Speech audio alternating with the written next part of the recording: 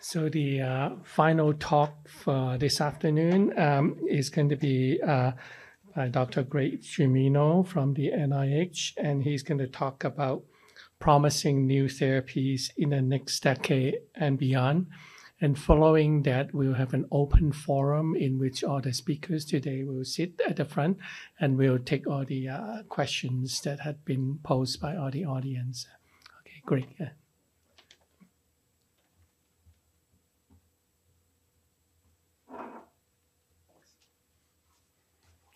Thank you, York, and thanks for the opportunity to be here. So we're going to try to see if we can use this with a mouse. He's trying to hook it up right now. We'll see how this works. But don't move the mouse.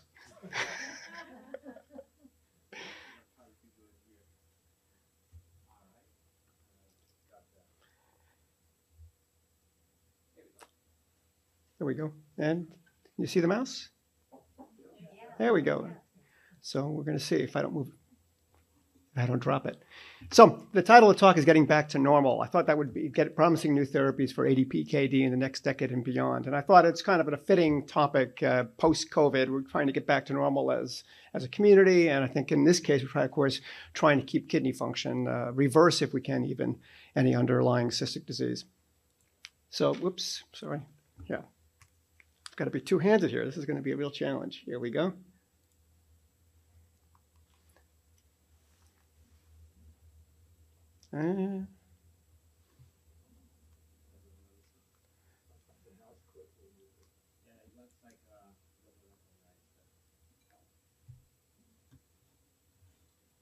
Let's try this. We may have to, now nothing works. Okay, we're going to have be signed.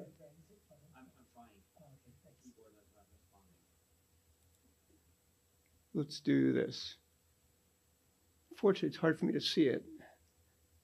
My vision. Well, we're going to do it by the wheel. This is going to be really difficult. We'll try this. It's going to be a challenge. So just some relevant disclosures. I'm a federal official, so I have nothing to declare, but my spouse, Terry Watnick, does. And then I'm going to go through very, very briefly some drugs. I'm just going to mention them actually, I'm just going to show them on the slide. These are not been approved for PKD, but I just want to make sure that as a disclosure. So some learning objectives. I want to hopefully understand the opportunities and challenges in developing effective therapies for ADPKD. You'll be able to distinguish between treatments that are based on downstream pathways that we've heard quite a bit about today versus root cause of disease. And I'll spend a little bit of time thinking about that with you. And then thirdly, learning about recent discoveries that could result in new therapies in the future. There's been a couple of interesting studies that have come out over the last year or two. So this is the problem we're trying to address. This is from a report that came out in 2014 from Europe, where they looked at the incident rate of renal replacement therapy and the age over the decades in 5-year intervals from 1990 through 2010. And what's really, really striking is that in that 20-year interval, despite all of our therapies, all of our best care, including ACE and ARBs, there really had been no change in the age at which people, again, started in kidney renal replacement therapy before the age of 50. Now, there is change in the later years, and there's a lot of different factors that contribute to that, including the fact that older people were now being dialyzed and they hadn't been in prior years. But what was really striking is that nothing had changed in those earlier, more severe cases. And so now we'll see, fast forward 5 or 10 years from now, whether this shifts with the onset of, with the initiation of tolvaptan as a therapy in individuals. We'll take some time to see that, and hopefully we'll see some shift. But it's clear there's a really big need to still impact on those who are most severely affected. And even those, when they develop end-stage kidney disease in their 70s or 80s, it's still difficult. We know transplant's not a great option for those folks. Whoops, that was a mistake. And we're going to try this again. No. Doesn't like that.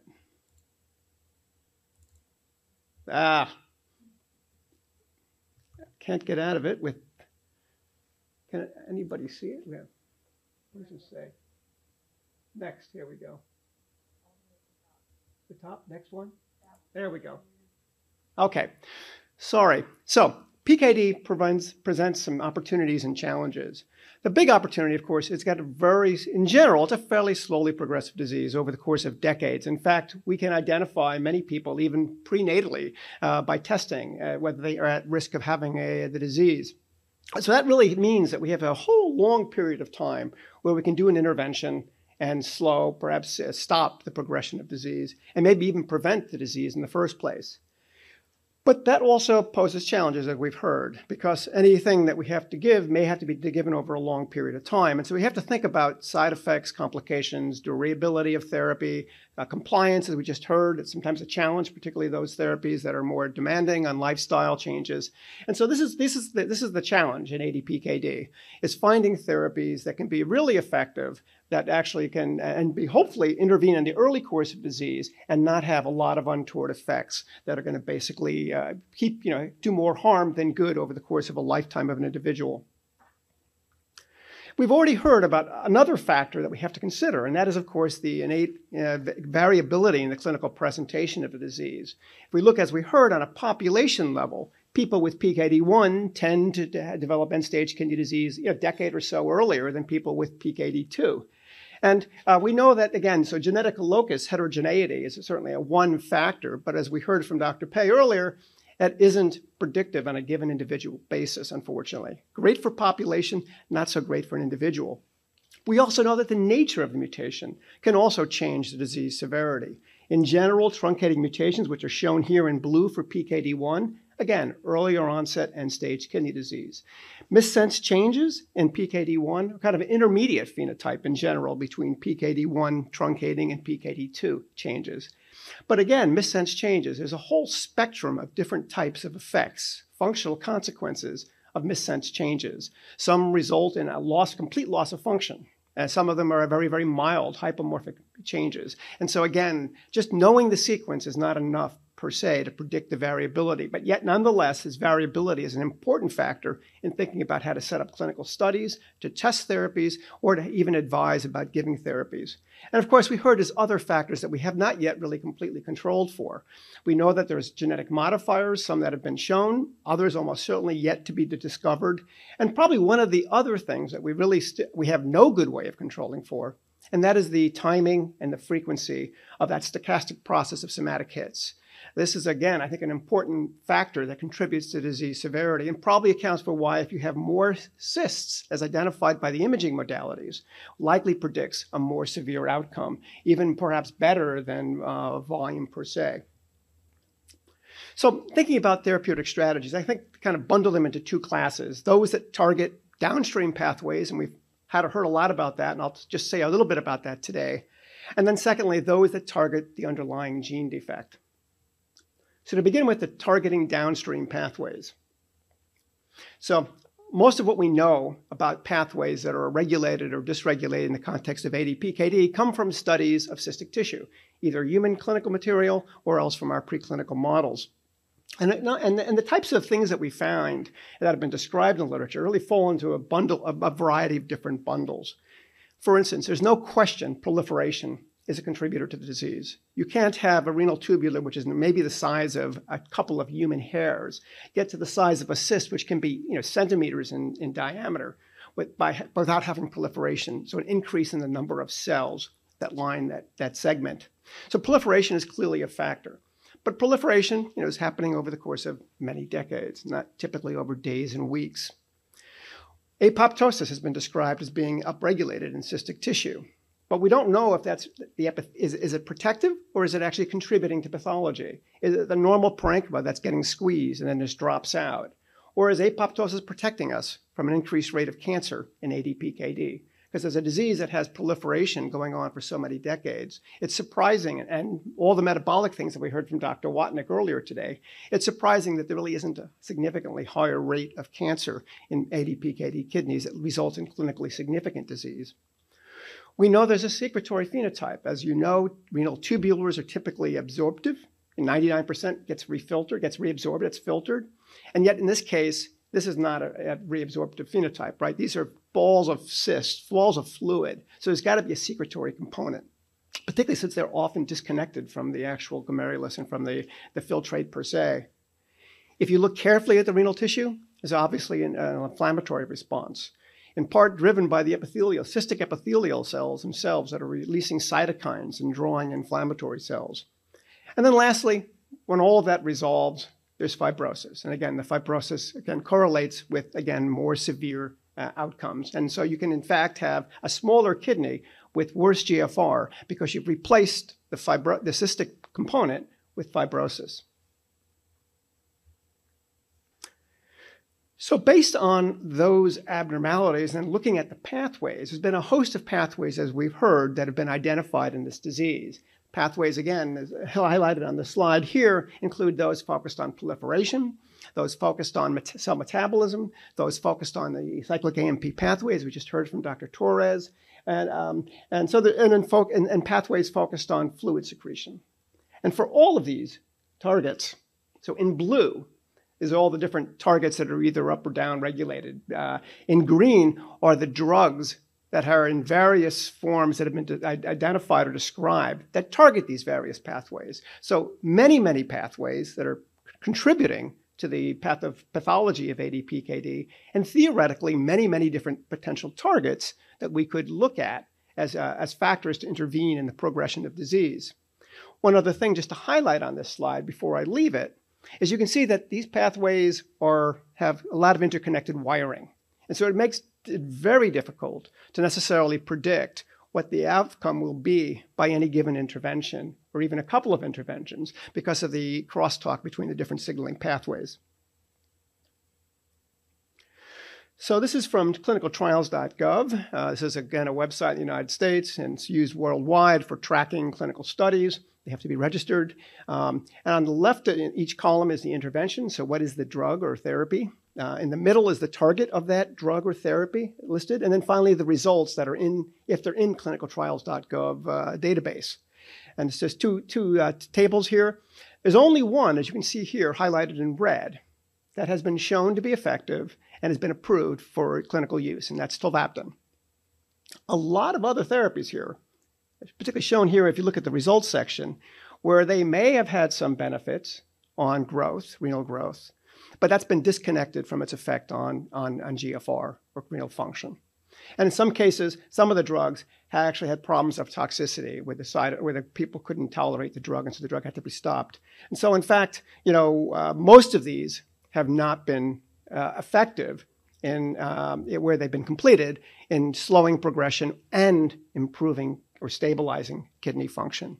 The one exception, again, is a metformin pilot study, small study. There was a little bit of a benefit in renal volume and a little bit of a benefit, I believe, in kidney function, but it didn't reach statistical significance. And we don't know if it's just because of the variability or because the study size is just too small. And so a larger study would be required to show whether or not that really is beneficial. But these drugs fall into a variety of different pathways that I just talked about, whether it's proliferation, whether it's fluid secretion, whether it's cyclic AMP, or whether it's cellular metabolism. There's ongoing studies as well, a number of studies here that, again, target different parts of various pathways, whether it's, again, proliferation pathways, NRF2 activator, which is, again, activating all the antioxidant pathways. Again, reactive oxygen species have been reported to be up in cystic tissue and a driver of disease.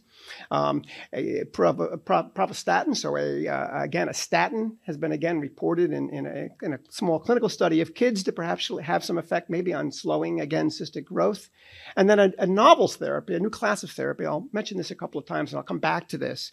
This is basically a small oligonucleotide. That's a modified oligonucleotide that can be used, and in this case initially was proposed as an indirect activator of PPAR alpha. So again, manipulating metabolic pathways as a way of, again, slowing progression of disease. And as we've heard, there's a variety of different dietary manipulations or dietary supplements that have been proposed or have been tested or are in the process of being tested in the course of PKD. And these, again, target either, in the case of water intake, as we heard, the cyclic AMP pathway, caloric restrictions, intermittent fasting, and ketogenic diet. These are all targeting cellular metabolism pathways, and we'll hear about that again from Dr. Weems tomorrow. And then curcumin, which has got a variety of effects, most don't hold up in prolonged studies, but at least it's been proposed again, and it's been studied in ADPKD in kids and did not have benefit in terms of the vascular parameters that they were evaluating it in. So there are some translational challenges that really, I think, delay progress in this field, and are going to be, and this is true not just for ADPKD, this is true of, again, clinical science in general, but in the context of PKD, we have challenges in interpreting the abnormalities of the late or moderate severe disease. As I said, the tissue is often late when we get it from individuals. It's difficult to know whether the changes that we're observing are causing pathology, or are they in fact compensatory changes? And what I mean by that is in one of our animal models, we had identified the HNF4 pathway as being overactive, more active in cystic tissue. So we crossed our mice to an HNF4 knockout mice, expecting that we would at least make some positive benefit. And in fact, it went the other way. It did not have benefit. So again, just because something's up or something's down, it doesn't necessarily mean by knocking it down is going to be protective, or making it go back up is going to be therapeutic. So you just don't know until you've actually done the test.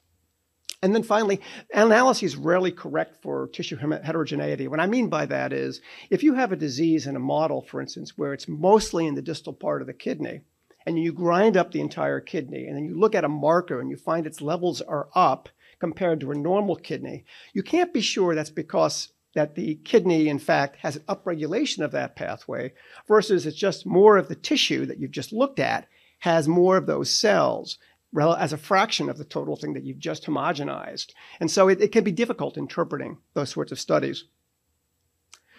And our model systems are not perfect. The mouse models are surprisingly good in the sense that they do predict somewhat what goes on in humans, but some of the challenges is, how do you convert mouse years into human years? I mean, a mouse lives maybe 2 years. So what does 4 months delay in a mouse mean in terms of humans? Is that again, a proportional increase in human time, or is it just 4 months or 6 months or 8 months or whatever it is? So we don't really have a good way to benchmark that. The kinetics and pattern of gene activation in mice models are typically different than what we see in humans, where it's a stochastic process. And finally, the variability of disease is not often controlled for in these models. In almost every mouse model, there is significant variability in the presentation of disease, even when you think you've controlled for inbred strains, for reasons that we don't really quite fully understand. And so you really need large animal sets to be able to be really confident in a lot of these studies, and they often don't do that. Side effects of drugs are often rate limiting. Oops, sorry. And then often, the other ultimate final thing of all of this is, of course, we're treating the consequences of mutation of PKD really rather than treating the underlying problem. And so that fundamentally means we're always going to be behind trying to catch up or slow down what something else is going on. So what about targeting the gene? Can we just target the gene and fix the thing that's broken? So go to the root cause of the disease. So here's a couple of strategies that one can think about when thinking about targeting the gene. You can try to replace its function with something else that does the same thing. You can try to improve its function, and I'll go over this in more detail over the next few slides. You can replace the mutant gene and protein altogether, gene therapy, or you can try to correct the gene mutation by gene editing, and I'll go over these in turn. So what about replacing its function? Oops, sorry. So you heard from Dr. Watnick earlier, this is kind of the polycystin 1, polycystin 2 model. PC1, has this large N-terminus, as you've heard. This gets cut, gets shed. It goes into exosomes. It goes into the urine. We don't know if it has function when it gets shed. Presumably, it's not just doing nothing. There seems to be probably a purpose for it, but we don't know what it is. There's also the C-terminus here that we've heard about. This has been shown to be cleaved and go off to the mitochondria. And also, it's been reported to go to the nucleus. And then finally, as we heard, PC1 and PC2 form some sort of channel complex. And so there may be activity coming through the channel. That's just in terms of ions. And so these could have different distinct functions of PKD1 and PKD2. It could be a multifunctional protein. On top of that, the PC1, PC2 complex have been localized to many different places within the cell. As we heard, it's in the primary cilium. It's also been described to be located at cell-cell junctions. It can be shown to be actually at the basolateral membrane, so between the cells and the basement membrane at the bottom. And then finally, of course, as I said, part of it goes to control mitochondria. So which of these activities need to be replaced to potentially correct the mutant function? Which is dominant, or are they all necessary to be able to have a perfectly healthy kidney? Well, a couple of studies done over the last few years suggest it might be simpler than we had worried that it to be. And the first result came from my lab a couple of years ago, where we found that this C-terminus, this small CTT that we talked about, actually is released from PC1 and goes to mitochondria. That's just shown here. This is just staining on the bottom here with a marker for mitochondria, a marker for our protein, and you see that they very nicely go together in the same place in the cell, and those are mitochondria networks. Moreover, we showed just putting that little piece back into cells that lack PKD1 is able to fix the mitochondria structural defect. So shown here on the top are the kidney cells from our PKD mice, where we have just a control thing put into these things, and the green is just our control protein. Red is, again, identifying mitochondria structure. And what you can see is the mitochondria are all little balls here. They're all broken up. On the bottom here is where we used our little terminus, C-terminus. Again, it's labeled with green. You can see that in the cell that expresses this, the mitochondria structure, instead of being little balls like it is up here on top, is actually got little worms, so it's like a network structure. So this was able to correct, just that little piece was able to correct the mitochondria network structure. Well, a study that just, a study that's in preprint, it hasn't come out yet, but was in preprint, has pushed this one level further. They have shown, using a model, in mouse model, where they turned the gene off first, and then they were able to turn on just the CTT itself in the same cells. They were able to show significant benefit in an in vivo model, suggesting not only does it just affect perhaps the mitochondria structure, but in fact that effect on mitochondria structure and function may be enough to do many of the effects of PKD1. So it's a pretty striking and pretty surprising result. Why this is important therapeutically? Well, this is a pretty small piece of protein to make. This is something that could be amenable to a gene therapeutic approach in the future. I'll come back to that a little bit further.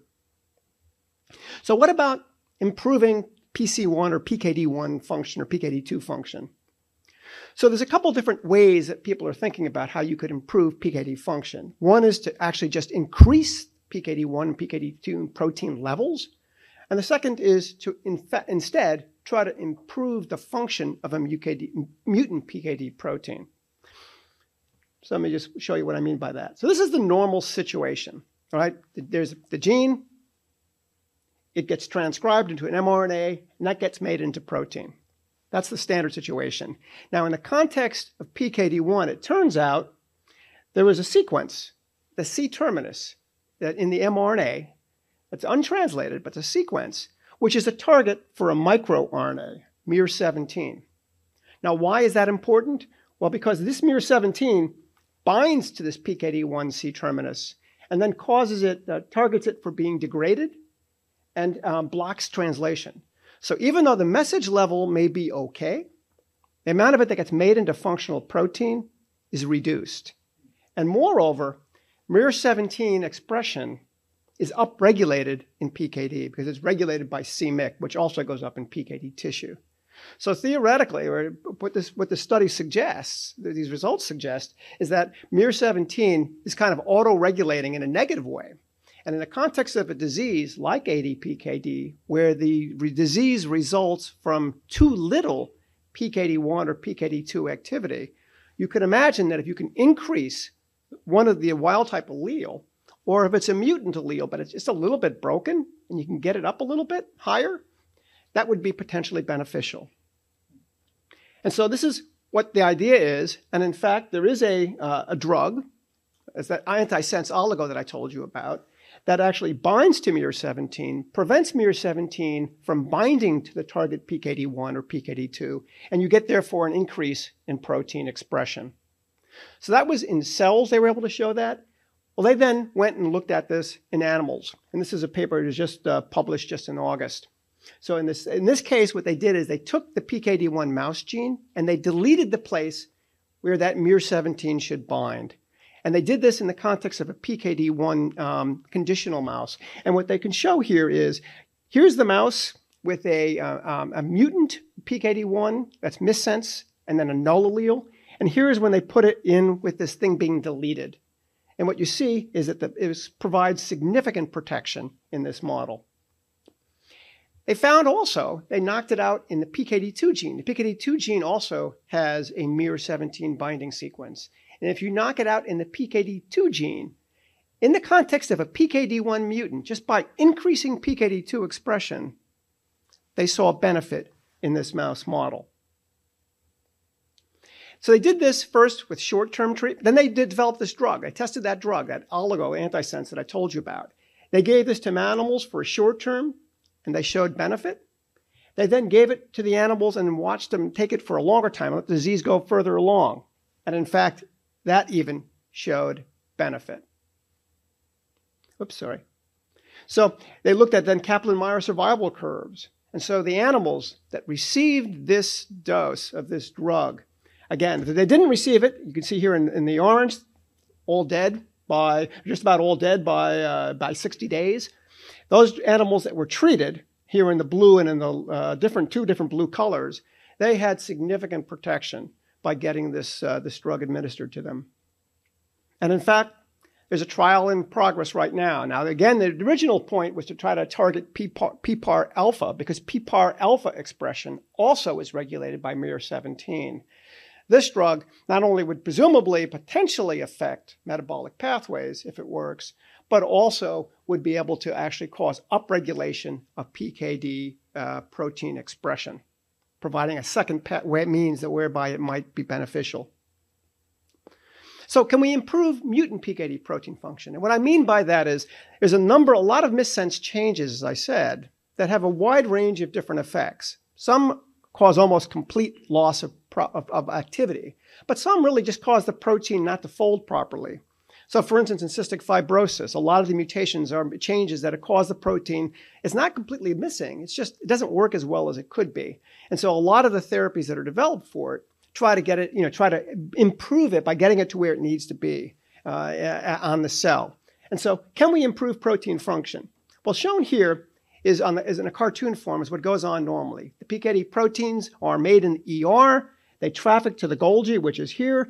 In the process of going in the ER, they get things changed, modifications made to them. Things get added on, taken off in terms of post-translational changes. And then in the Golgi, they get some additional changes. And once they have that, they then get on to they're able to go trafficking to where they need to be functional in the cell, whether that's the primary cilium, the basolateral membrane, wherever. So in the context of missense changes, however, we have instead protein, and it's shown here in red. It's hard to see, but it's kind of crumpled up. So it's a little bit of a broken protein that doesn't work so well. And because it doesn't work so well, it doesn't make it out. It just gets sent to the recycling bin. So most of the mutant protein ends up in the recycling bin. Every now and then, a little bit gets up to the top. A little bit may be able to escape. And so the question is, can we make more of it escape?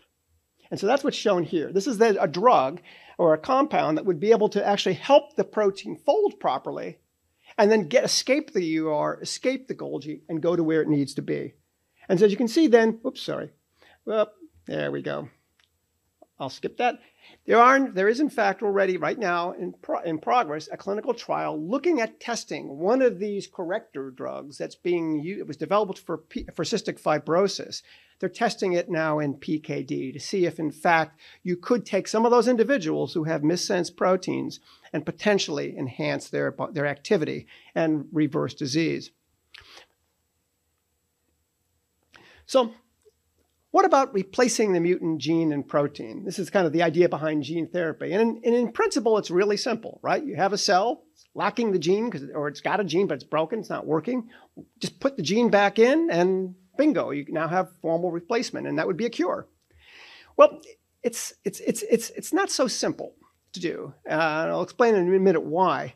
But one of the other things we didn't know is if you gave it to somebody, let's say they already have cysts, what will happen? Will it be protective? Will it prevent further cysts from forming, or would it even reverse any cysts? Well, a recent clue to the potential applicability of a genetic approach, a genetic therapy approach, came from a study published by Steve Somlow's group last year.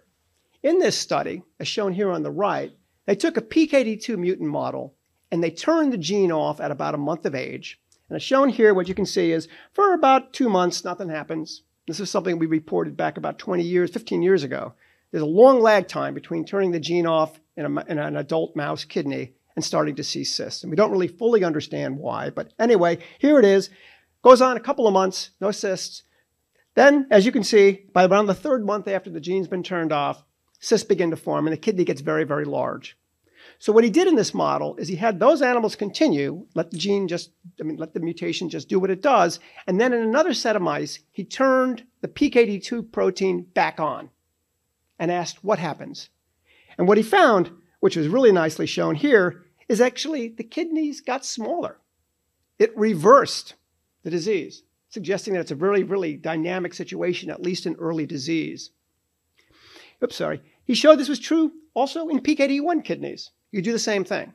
Again, turning it on after the gene's been turned off, the animal's already cystic. This is what would happen this is when you turn the gene back on. You did nothing. This is what would happen if you didn't have a gene. If you put the gene back in and turn it on, you rescued it. He then asked what happens if you waited even longer. So you turn the gene off like you did before, put the gene on, and then just keep watching the animals for another 3 weeks. Because at this point, what happens is by week 19, these animals are really cystic. And what he found here is by putting the gene, turning it on, and keeping it on, in fact, the disease was reversed, significantly reversed. However, the later you go in turning the gene on, or the longer you let it go, the more fibrosis you have. And so you do have some injury. So it's not completely reversible, but if you get it early enough, the idea is that, in fact, you can actually prevent the disease from progressing very dramatically. So there are, as I said, though, challenges with gene therapy, and particularly for ADPKD. So one of the first challenges is thinking about how you're going to get the gene into the kidney cells. Most of the gene therapy trials that have been successful to date have been where they put it into the eye, so it's easily accessible and it's a protected environment, and that's been successful. Or it's been done with hematopoietic stem cells, where you can take them out, treat them in a dish, and then put them back to somebody, and then again provide a cure. That's not easy to do with kidney cells, right? How do you get this into every kidney cell, or even most of the kidney cells?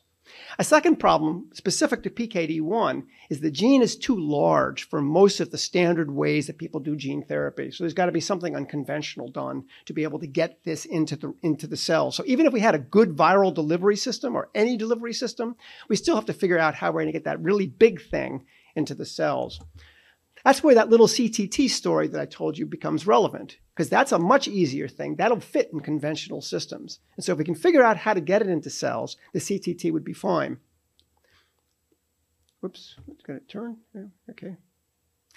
The other problem sometimes with gene therapy is getting the correct expression. You got to get it the right level. You don't want too much, you don't want too little, and you want it to be there for a long time. You want it to be there for the duration of the individual's life. And so again, this is sometimes has been a problem with some of the gene therapies, is they don't necessarily have proper regulation of the levels, or the expression attenuates over time. And finally, the last thing that had been a problem in the past is making sure when you put something into the cells that you're putting it in someplace safe. You're not causing any disruption to any other genes. In fact, the early gene therapy trials back in the 90s, one of the problems, or early 2000s, one of the problems they had was actually it resulted in cancer in kids because it went into places where it caused growth pathways to be upregulated. So finally, how about correcting the gene mutation, or otherwise known as gene editing? So here's kind of the simplified schematic of what goes on in this. You really need just two things. You need a guide RNA, which is targeting the sequence that you want to change. In this case, the little star there identifies where the mutation would be in a PKD gene. And you have Cas9, or a protein like Cas9. And that protein can bind DNA, RNA, and then has a cutting ability. And so if you can able to get it into the cell, it'll cause a cut, as you show here where the X's are. Now, this can resolve in two ways. One is called non-homologous end joining, or end junction. That's shown here on the left. This is where basically it just kind of clips a little bit and takes the two things and fuses them together. It just kind of like glues them together. It doesn't really care what was on either side. It just sticks them together. As you might imagine, this is a great way to make mutations. It's not a great way to fix a specific mutation that you want to fix. So that is really not desirable. Instead, the other thing is called homologous directed recombination. And in that case, you have a third element, and that is a stretch of DNA that is exactly the DNA sequence you want it to be. So let's say you have a base pair or two base pair mutation in the person's sequence. You would make a sigRNA that targets that, and then you'd add a little piece of donor DNA that has the right sequence, and then when it fixes it, it rewrites it, and it corrects it. So it's a gene editing. So this is theoretically a great way to go. But there are, no, went too far. Too fast. This is really second. So the advantage of this, of course, it fixes the root cause.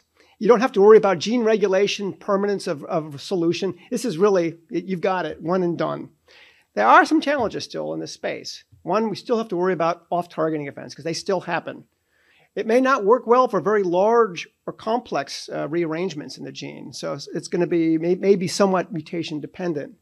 The third thing, and this is really critical, is we have to get the guide RNA, the Cas9, and the correct template into all the same cells. Getting 2 out of 3 isn't good enough because if you don't get the template in to every place where you get the guide RNA and the Cas9 in, you're going to get mutations added actually rather than fixed. So this is a challenge that has to be done. And finally, personalized therapy. I mean, most people with PKD have unique mutations, so you may have to make one for each family, and that can be, again, a challenge. Finally, so gene editing is the holy grail of corrective therapy, but I think it's still some bit in the future. But at least there's exciting evidence that suggests that if we were able to do it, even early stage ADPKD, we might be able to reverse the early cysts and in fact provide a lasting cure. So some conclusions. Short term, most therapeutic options will likely come from treating altered downstream pathways. I think emerging new insights may offer intermediate hopes of treatments that either replicate PKD1, PKD2 function, boost their levels, or correct the effects of missense changes that reduce their function. Recent studies suggest that PKD is reversible if caught early. And finally, true cures based on gene therapy or gene editing will take some time as we work out an efficient and safe delivery systems. And so in terms of quizzes, I did it a little bit differently than everybody else, it appears.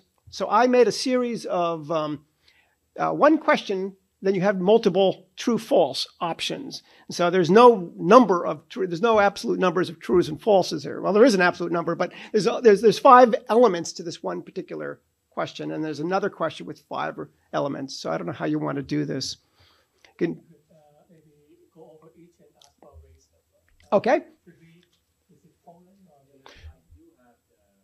Oh, you do? Okay. So they can just put true, false for each one of these?